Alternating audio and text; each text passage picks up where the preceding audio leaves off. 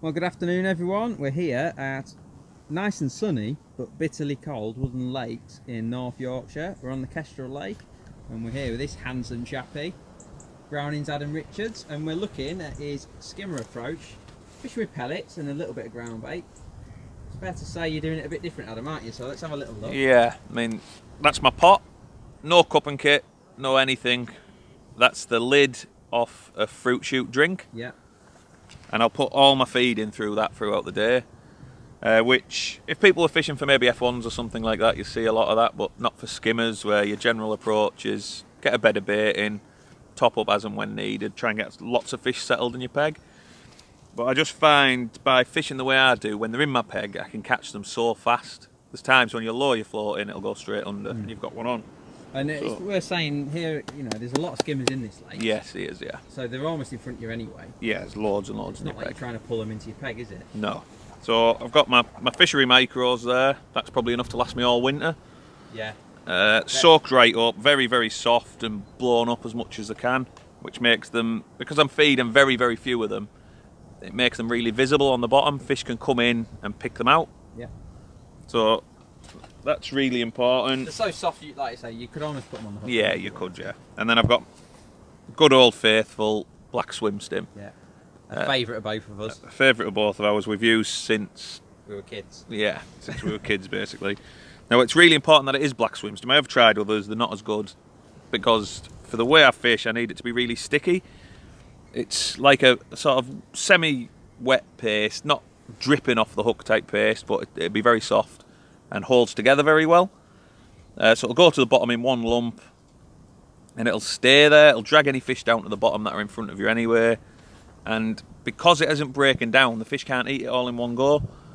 So it tends to hold fish for a while, and you can catch little runs of fish without having to refeed. Yeah. So if I just show you how much I'm actually feeding. Because when you told me about this feature that we're going to do today, I did think he was exaggerating. I thought, it says 2 pellets, I thought he's going to mean 10 or 15 pellets, because that seems like hardly any. Yeah. But you have actually been feeding. Yeah, 2 two or 3 micros, Yeah. hardly anything. To be honest, I'm not convinced the micros actually are what draw the fish in. I think that's the ground bait. Yeah, but it's more The peace of pellets mind thing. it gives them something they can eat first of all, and it also gives them a taste of something similar to what's on my hook, because I'll be fishing an expander pellet on the hook. And then I'll take my little bit of ground bait, hardly any, push that in Right in the half of the pot. down the side of my pole tip, which is important why I use this type of pot. Your pole goes through it, gives you some weight and wedge it in. Yeah. Now, it needs to be able to stay in the pot. I'll demonstrate why just in a minute. So we just got a little 4x14 Rig-wise, float. 4x14 secret, which is quite heavy for the depth of water really, but it allows me to have a bit of shot down the line, which shows the bites up really well on these still type of days. Off really well, there can be hand-sized skimmers up to a pound and a bit maybe. Shy biting fish. Because it's got a thin solid tip, not hollow, my shots really react on it as well. So my last dropper pulls basically my full bristle down, meaning it magnifies everything that's happening. I can really see my bites well. So it's all about showing the bites up. But rather than have a bulk right near the hook, I still like a bulk and a couple of droppers. You've got a bit of a fall. So I can flick my rig out, it'll come through the water, and then I can lower the last bit in. Right, so Nice little expander on the hook. Very similar to my feed pellets. Slightly bigger, 3mm sort of size. good match though, isn't it? Yeah, a good match, yeah. And especially because I'm only feeding a few, it's something else they can pick out. So Adam has literally, you know, we've been fishing for quite a while now, but that is the most he's fed all day. And that's how much you fed at the start as well, it's worth saying. And you caught a carp, didn't you? Caught a carp first cast, yeah, which I think fishing this way always gives you a chance of catching a carp. You're not putting too much bait in that you're going to spook them out with your peg. Which can happen in the winter. Yeah, exactly, which is why bomb and single hook baits are so successful. Let's lower it in nice and slow, right over the top of my bait. Ducks are in a bit of a... Now this is why it's important the ground bait stays in my pot down the side of the pole tip. It allows me now to wait for a bite without tapping that bait in or worrying it's going to bounce out. And I will always try and get a bite straight away without feeding. And sometimes you can catch a run of 2, 3, 4 and not have to feed and catch them really quick. So obviously this is something you've got to balance out, because you do need to feed at some point. Yeah, yeah. So you can't just keep going with just your hook bait, but you like to give it a chance to get one first, don't you? Yeah, try and catch one quick. I might give it 30 seconds. You've got one there like straight that, away, look. And I'm not fed a thing there. Nice, clean, positive bite. Yeah. And I feel like when you've got a lot of bait in your peg in the traditional way, you can't catch them that quick. And I've had them a lot quicker than that today, as soon as my rig's settled. And it's worth saying, you know, you've caught, even as early as like October time when the weather's still mild, you still fish this way, but yeah, just closer in. And yeah, a bit closer in. I might feed a slightly bigger ball, maybe the size of a pea. But the same sort of thinking. Still very little. Try to feed every 3, 4, 5 fish, and it just allows me to catch them really, really quickly. Nice fish. Yeah, the average in here is sort of 6-8 ounce, isn't it? So yeah. I mean that's a lovely fish, isn't it? Real weight building stamp. Especially if you can go in 4 or 5 casts in a row and get one as quick as that. You've probably caught £3 in no time at all. No time at all. Typical for the cameras. The hook's gone straight through it and got stuck in the net. Yeah. Drop out. Nice fish though. Lovely fish, yeah. So you just had that real nice skimmer. Yeah. And the bait is still in the pot. Bait's still in my pot. So it hasn't come out. So that gives me a chance to do the exact same thing again. I'll go in, flick my rig out past the pole so it falls through the last sort of 18 inches of the water. Hold the last 4 or 5 inches out and lower it in really slow. Try and let it catch your fish's attention. And hopefully get that little dink. Yeah, because there's not a lot of bait in the peg, if you can catch one's attention, you'll generally catch it really quickly. But it's just so different how, you know, the textbooks tell you to feed skimmers and bream and stuff like that, but these commercials are totally different. Especially like this one, you know, it's a mature lake now, very silty. There's a lot of fish, a lot of skimmers in here, a lot of small skimmers, and it does need a different approach, doesn't it? Yeah, definitely. And the other thing is, obviously, you could fish like this in a silverfish match, but when carp count, it's especially good because you're always giving yourself that chance of catching some carp. So I'll go in now, I'll try the same again, hopefully I can get a bite. If not, I'll just turn my pole over, tap my bait in. Now there's a couple of things that happen. You'll either, you won't get a bite, so you need to feed, or you get some strange indications and you can't quite hit them, and that's normally another good sign to feed because you just need to pull the fish down to the bottom. Do you think they just come up off the bottom? Just start, yeah, moving around the peg, and if you don't feed the bait, that's the prime time for them to disappear out your peg because there's probably nothing left by that point. So I haven't had a bite now, it's been 30-40 seconds. I might just try and give it... Oh, there you go. I've got one.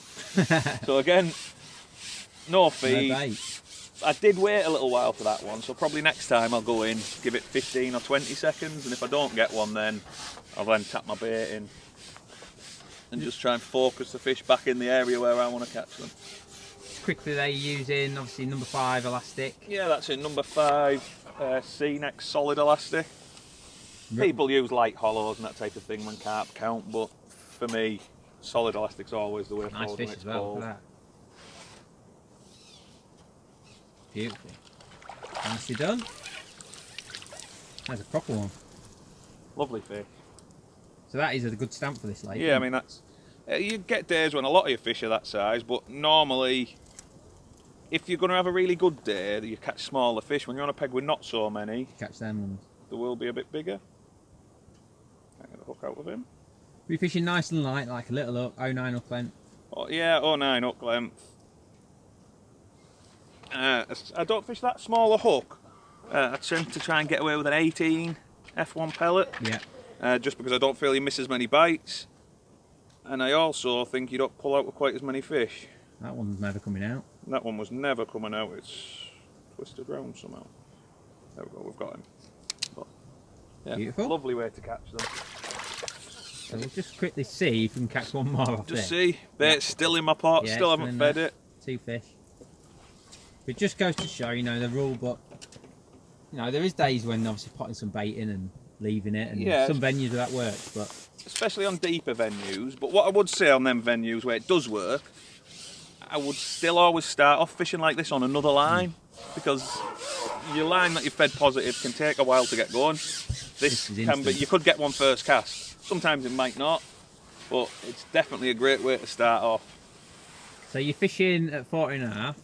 Yeah, with, 14.5 metres. it's Jealous Joe time. You're fishing with a spear at 14.5. I thought you were fishing at 13 because when I had a go, as always, I just sit there thinking how good is that pole. Yeah, I mean it's very impressive, and I've had it sort of just over 2 years now, and I still get that feeling every time I use it, just how good it is. I mean, sometimes I'm away at work for 3 weeks and don't get a chance to go fishing, so it sort of reminds me again when I pick it up.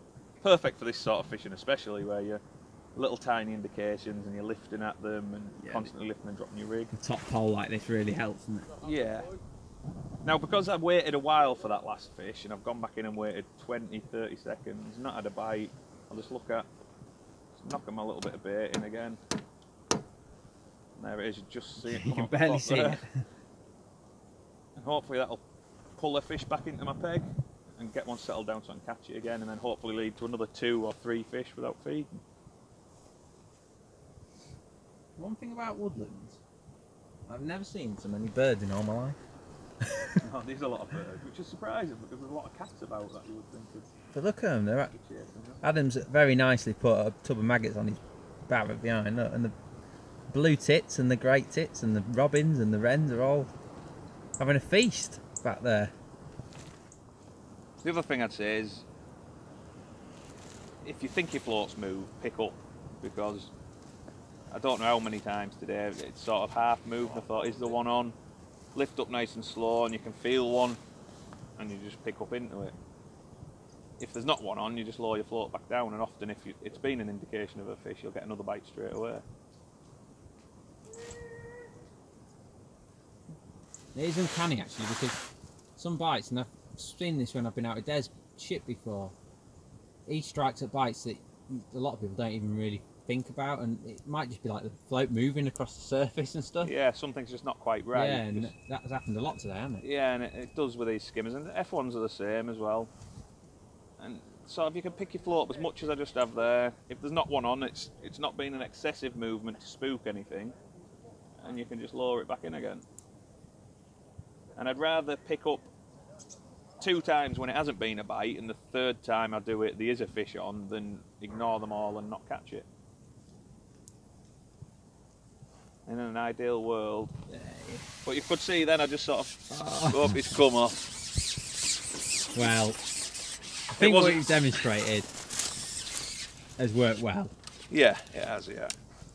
Whether you've lost that fish or last not, one. I'm not going to hold it against you. But, you know, something to think about there, folks. Really good tactics. I mean, look, just filling this pot up with nothing again. And, yeah, don't forget to subscribe and check out the full feature in the March issue of Match Fishing Magazine, where we'll go into even more detail. Thanks for you, Adam, and we'll see you soon. Bye.